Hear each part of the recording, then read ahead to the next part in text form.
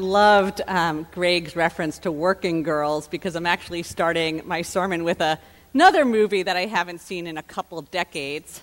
How many of you here ever saw the movie Dances with Wolves?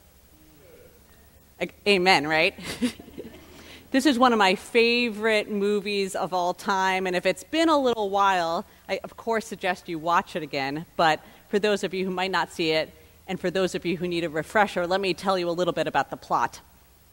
So Kevin Costner, who of course did his acting, directing, and producing bits, played the role of a Union Army lieutenant who asks to be posted out on the western frontier. He says he wants to experience that land before it's gone for good. So he arrives out at this Union Army base in 1864 to discover that it's utterly deserted, overrun, poorly stocked, and begins to set his life in order.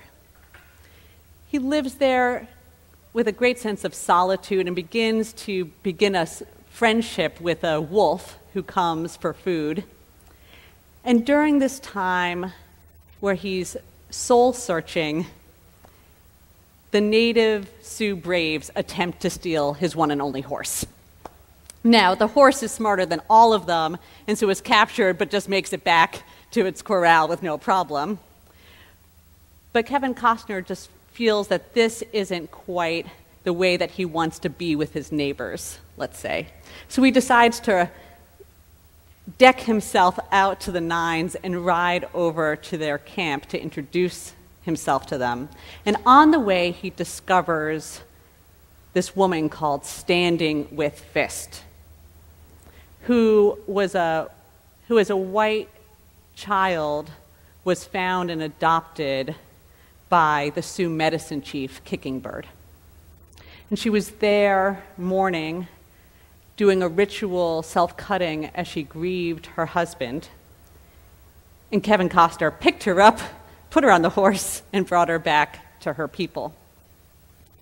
And that act began a friendship, a series of exchanges, until little by little, Kevin Costner really began to discover the wonderful qualities in his neighbors, their loyalty and courage, honor and valor, their humor and playfulness. And he began to become one of their people, until finally they give him a name, Dances with Wolves, because they love how playful he is with his wolf friend. He hunts buffalo with them, fights off attack by another tribe, and eventually has made the commitment to live amongst them as a full member of their community when, as fate would have it, the Union Army moves into that fort, and he's discovered, captured, and named a traitor to the United States. The Sioux, viewing him as a brother, actually managed to engineer his escape, but he knows and can tell that the Union Army is going to hunt him down. So grievous was this crime against them. And he decides to turn himself in to be tried as a traitor versus having the Sioux tribe pursued and hunted while they're hunting for him.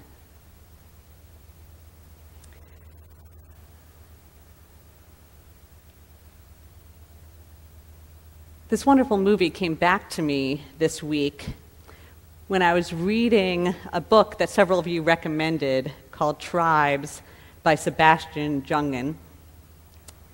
And Junger points out that the example in Dances with Wolves was hardly unique.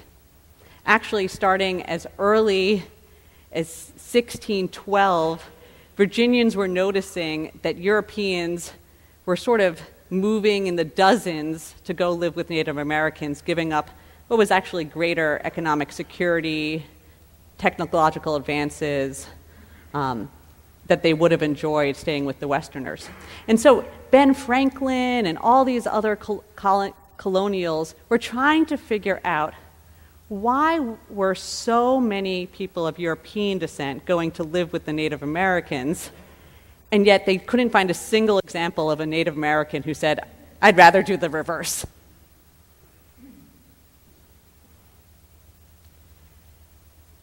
What Jungen postulates is that over the million years of our evolutionary development, human beings became hardwired for tribalism. That we became so accustomed to living in small groups that were in deep relationship and utterly interdependent. There are certain values that come to the forefront when you're in such a relationship as that. One of the values is a deep, abiding appreciation for loyalty, for people willing to take responsibility for one another. You see this sometimes actually in more modern times with coal miners. When there is an accident in the shafts and there's a collapse, how much they work together to provide care as they can, medical assistance, to share water and any food, how those at the surface will immediately go and start digging out their comrades, even if it's not quite safe to do so yet. There's a deep, abiding sense of responsibility for one another. There's also this deep appreciation for the ways that we contribute, each of us, in an interdependent relationship.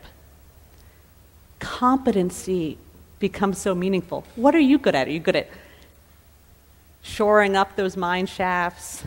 Are you really good at finding the berries? Are you a particularly good hunter or basket weaver? Are you good at telling stories that give hope when times look a little bleak? Those competencies ensure survival. There's also this great value placed on, I think, these intertwined acts of courage and sacrifice. How much are you willing to give for the collective good? Are you willing to give your belongings, the food you have stored? Are you willing to give up your place and travel somewhere else? Are you willing to risk your life to go and rescue another? How, Jungen asks, do you become an adult in a society that doesn't ask you to sacrifice?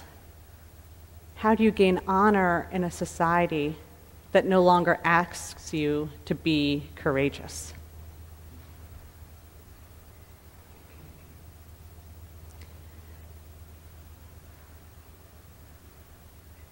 The power of being part of a tribe, of being part of a people bound together by those practices and values was so strong that Virginia and the other colonies began to pass strict laws punishing Europeans for crossing over or for being parts of other communities, African Americans, or many of the other cultural communities that were early members of our shores. And I think an interesting thing happened with that is that we began to draw kind of larger tribal lines based on race and color versus on that kind of tight-knit, cohesive quality. So for a long time, kind of your tribe was being white or black or Hispanic, and those were your people. And I think part of that meant that you were unwilling to cross out of your people because you didn't know if you left that you would have any place of belonging at all. If you gave up being white or you gave up being black, you knew that you weren't marked culturally or in your appearance with the trademarks of belonging to other groups. And so there was this fear that you would have nowhere to belong. And the fear of not belonging is probably one of the most powerful fears that we have and keeps us afraid and often in our place. I would say in the last several decades that those boundaries have weakened. Now we recognize that we can find family and belonging and place and community with people of all different backgrounds. And that's true even though those old patterns set in those early days of our colonies are still pervasive among us. And yet we face perhaps even greater challenges. Social scientists say that modern society actually poses truly great threats to our ability to be in tribes. That current day affluism, that we are able to provide for ourselves and live on our own, and that we don't see the immediate needs for sharing for our immediate survival, actually means we live in a greater sense of isolation. And more importantly, less is being asked of us. Unlike even 100 years ago, 200 years ago, it is very possible for every person in this room to go through life and never truly have to ask the question about whom am I willing to sacrifice for. We're never asked generally to sacrifice our lives for another or for values we believe in. We're rarely even asked to sacrifice a dinner, one meal, to help support another. Modern society has taken away our most essential need to be significant, to be of use, for work, as the poet Marge Percy said, for work that is real. So here we are, in 2016, deeply coded for tribalism, recognizing that the racist structures that were most historically accessible to us are kind of repugnant to us at the same time, that those structures broke down the kind of ethnic heritage that used to group us together by small village or ethnic grouping. So what do we do? How do we find and fulfill our deep calls for belonging and interdependence? In one way or another, I've been wondering about this for a good 15 years, trying to find my people, looking for places where they were, and every once in a while, I step in to a little tribal community that's gathered for a conference for a week, and you could just see that I got some joy going on. But I've begun to recognize that I can claim a tribe, and I could claim a people based on shared values, and really based on the way that we answer the question, what are we willing to sacrifice for? For me, my people and my tribe are the people who say, I'm willing to sacrifice my reputation, my livelihood, my economic security, even my physical security, to help bring about a greater sense of unity and peace within the peoples of this American society. The people who are willing to protest racialized injustice, who are willing to stand up and protect immigrants coming across the border, who are willing to help women gain security in their bodies and in their livelihoods.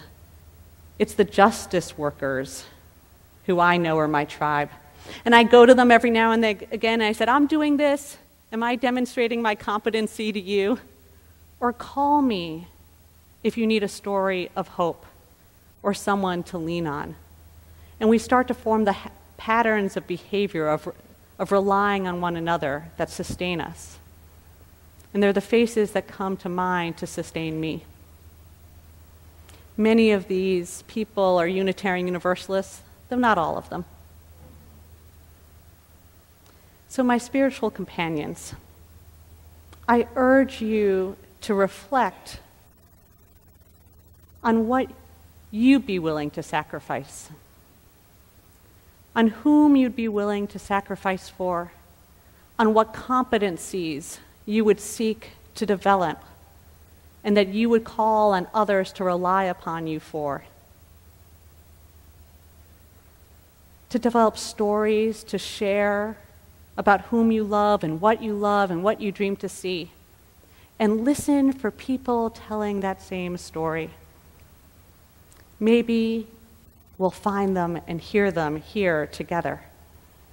But I urge you to find your people and there discover a great sense of belonging, your great significance, and for you to be loyal to those. May it be so, and amen.